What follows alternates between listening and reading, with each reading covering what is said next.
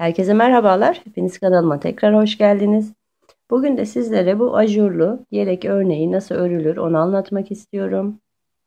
Modeli ister çeyizlik yeleklerde ister de bebek yeleklerinde rahatlıkla kullanabilirsiniz. Çok güzel yazlık hırkalar, bluzlar yapabilirsiniz. Şöyle bakalım. Gerçekten çok kibar, çok güzel duran bir örgü modeli. Bakın ben hiç lastik yapmadan direkt modele başladım. Gayet güzel oldu. Dilerseniz lastikle de yapabilirsiniz. Modelimizin arka yüzünün görüntüsü de bu şekilde. Şimdi ilmek sayılarını da ayarlarken bakın burada 4 tane ters ilmeğimiz var. 3 sıra ters, 3 sıra düz olarak ördüğümüz. Oradan şu modelin bitimine kadar toplam 13 tane ilmek. 13 olarak ilmeklerinizi bu şekilde ayarlayabilirsiniz sizler de. Şimdi ilmeklerimizi atarak modelimize başlayalım. Şimdi ilmeklerimi atarak modelimi kurmaya başlıyorum.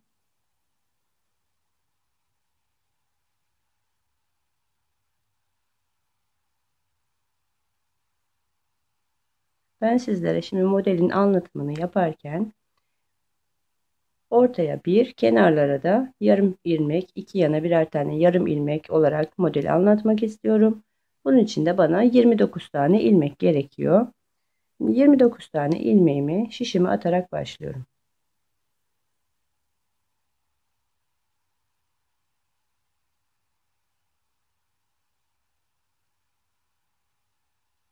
...29 tane ilmeğimi şişime attım. Şimdi yine lastik örmeden direkt modeli kurmaya başlıyorum. Sizler buraya dilediğiniz herhangi bir lastik modelini yaptıktan sonra örgünün ön yüzündeyken modeli kurmaya başlayabilirsiniz. Başlarken ilk kenar ilmeğimi örmeden alıyorum. Yanına bir tane ters ilmek örüyorum. Bir kenar ilmeği, bir ters ilmek. Devamında 2 ilmek düz. 1, 2. 2 düz ilmeğimi ördüm. İpim örgümün arkasındayken sıradaki 2 ilmeği sağa yatacak şekilde ön taraftan batıp ikisini birlikte topluyorum. Burada bir kesme işlemi yapmış olduk. Şişime bir ilmek doluyorum. 4 ilmek düz. 1, 2, 3, 4. 4 tane ilmeğimi düz olarak ördüm. Şişime bir kez ilmek doladım. Sıradaki 2 ilmeğimin yönlerini çeviriyorum önce. Sola yatacak şekilde içinden batarak ikisini birlikte düz örüyorum. 2 ilmek düz ve 1 ilmek ters. Buraya kadar ilk modelimizi yapmış olduk. Şimdi aynı işlemi tekrar yapıyorum. 2 ilmek düz ve 2 ilmeği sağa yatacak şekilde ön taraftan batarak bir kesme işlemi yapıyorum. Ve hemen yanına bir ilmek doladım. 1, 2, 3, 4. 4 ilmek düz ördüm. Şişimin başına bir ilmek doladım ve 2 ilmeğimin yönünü çeviriyorum önce. Sola yatacak şekilde ikisini birlikte örüyorum. Bir kesme işlemi de burada yaptım. 2 ilmek düz örüyorum ve bir ilmek ters örüyorum. İkinci modelimiz de buraya kadar oldu. Kenar ilmeğimi de örerek sıramı tamamladım. Modelimizin ilk kurulum sırasını tamamlamış olduk. Şimdi örgümü çeviriyorum. Örgümün arka tarafına geçiyorum. Sıraya başlarken ilk kenar ilmeğimi örmeden alarak sıraya başladım. Bakın burada bir tane düz ilmeğim var. Bunu düz örüyorum. Şimdi ters. 1, 2, 3, 4, 5, 6, 7, 8, 9, 10, 11 ve 12. 12 tane ters ilmeğimi ördüm. Bakın burada yine bir tane düz ilmeğim var. Bunu düz örüyorum. 12 ilmek ters örüyorum.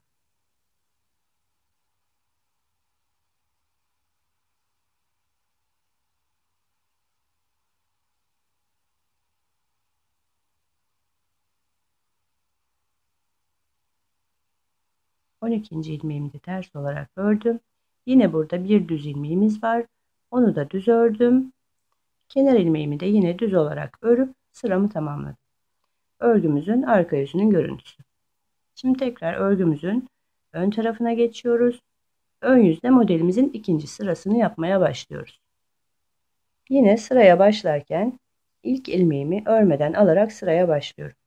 Bakın burada ters ilmeğimiz var. Bunu yine ters olarak ördüm. Bu sürekli ters olarak örülecek. Burada 3 tane düz ilmeğimiz var bakın.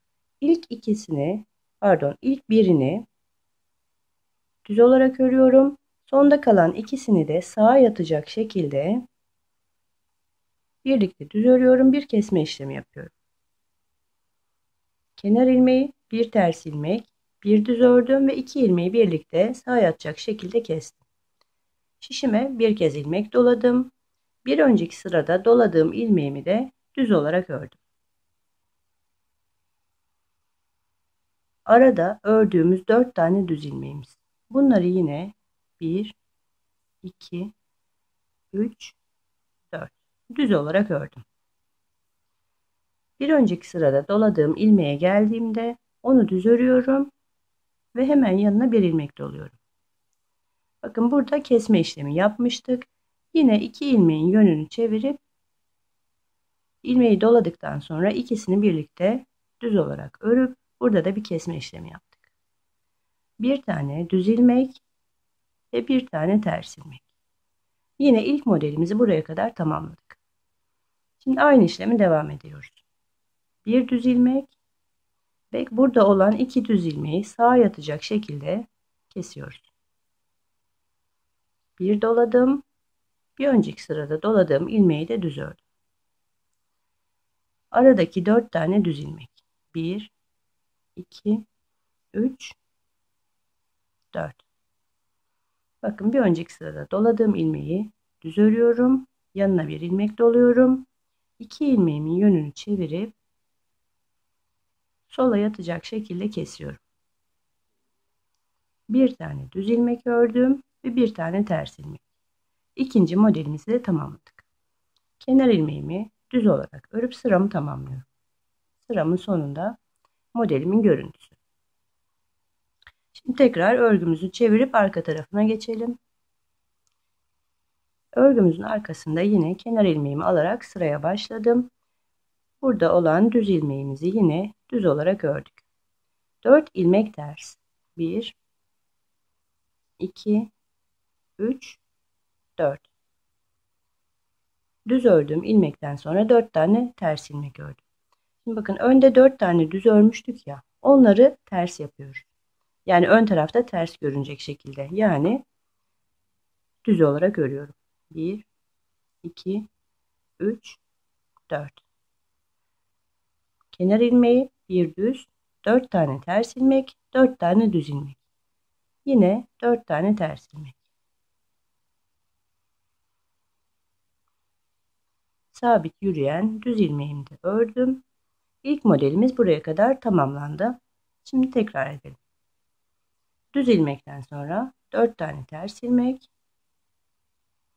4 düz,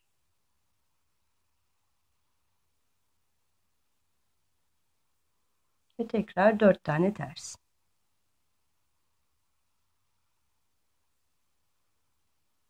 Bakın burada bir düz ilmeğim var. Onu düz örüyorum. Kenar ilmeğimi de düz örüp sıramı tamamlıyorum. Sıramın sonunda örgümün görüntüsü. Şimdi tekrar örgümüzün ön yüzüne geçtik. Yeni sıraya başlarken yine kenar ilmeğimi örmeden alarak başladım.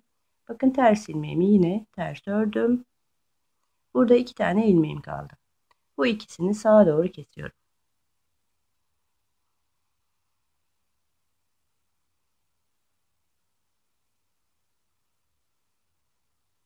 Ve hemen yanına bir ilmek doladım. Bir önceki sırada doladığımız ilmeği de düz örüyorum. Doladıktan sonra 1, 2 tane düz ilmek. Bakın burada 4 tane ilmeğimizi terse çevirmiştik. Onları ters örelim.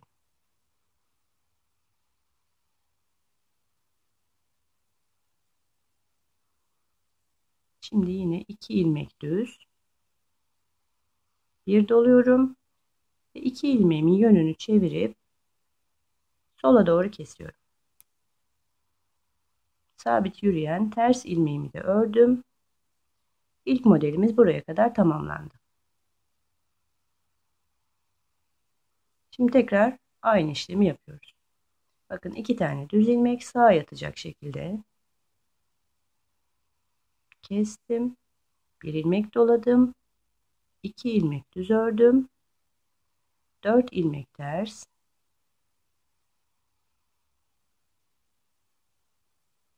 2 ilmek düz. 1 ilmek doluyorum ve 2 ilmeğin yönünü çevirip sola doğru kesiyorum. Bir ters ilmek ve bir kenar ilmek. Modelimiz de ortaya çıkmaya başladı. Şimdi çevirdim. Modelimin arka tarafındayım. Kenar ilmeğimi aldım. Bir düz ilmek ördüm. 1, 2, 3, 4. 4 tane ters ilmek. Bakın burada da 4 tane düz. 4 düz ilmeği örüyorum.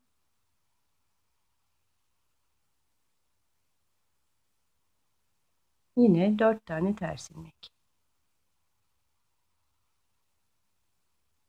Sabit yürüyen düz ilmeğimi de ördüm. İlk modelimiz buraya kadar tamamlandı. Yine aynı işlemi yaparak ikinci modelimizi de örelim. 4 ters,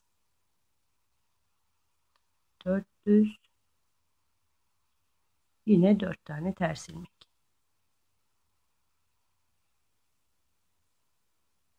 Düz ilmeğimi ördüm. Kenar ilmeğimi de düz olarak ördüm ve sıramı tamamladım. Modelimizin arka yüzü. Bu da modelimizin ön yüzü. Şimdi modelimizi bu sırayla birlikte ilk modeli tamamlamış olduk. Şimdi bu sıraya başlarken tekrar yeni modele başlıyoruz. Burada altta ilk sırada yaptığımız işlemlerin aynısını tekrar ediyoruz. Hemen kısaca hatırlayalım. Kenar ilmeğimi aldım. Bir ilmek ters. İkinci modeli kurmak daha kolay olacak. Zaten yerleri belli. Ters ilmekten sonra 2 ilmek düz. Bakın zaten burada 2 tane düz ilmeğim kaldı. Bunları da sağa yatacak şekilde düz olarak ördüm ve 1 ilmek doladım. 4 tane ilmeğim bakın 3 sıra ters oldu. 3 sıra olduktan sonra tekrar düz. 1, 2, 3, 4. Hemen şurada da bakalım. Bakın şu aralardan bahsediyorum. 3 sıra ters, 3 sıra düz olarak burası bu şekilde devam ediyor. Devam edelim modeli kurmaya. 4 tane düz ilmeği ördükten sonra 2 ilmek düz ve burada olan 2 ilmeği burada yanlışlık yaptım.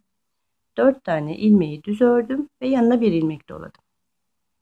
Baştan anlatalım karışmasın. Kenar ilmeği, bir ters ilmek, 2 ilmek düz, 2 ilmeği sağa doğru kesip 1 ilmek attık. 4 tane düz ilmek, yanına 1 ilmek doladım. Şimdi sıradaki 2 ilmeğin yönünü çeviriyorum ve kesiyorum. 2 tane düz ilmek, 2 tane düz ilmeğimi ördüm. Arada sabit yürüyen ters ilmeğimi de ördüm. İlk modelimiz buraya kadar tamamlanmış oldu. Şimdi aynısını devam ediyoruz. Burada ilk başta yaptığımız gibi 2 ilmek düz, 2 ilmeği birlikte sağa doğru kesiyorum. Bir dolayıp 4 ilmek düz.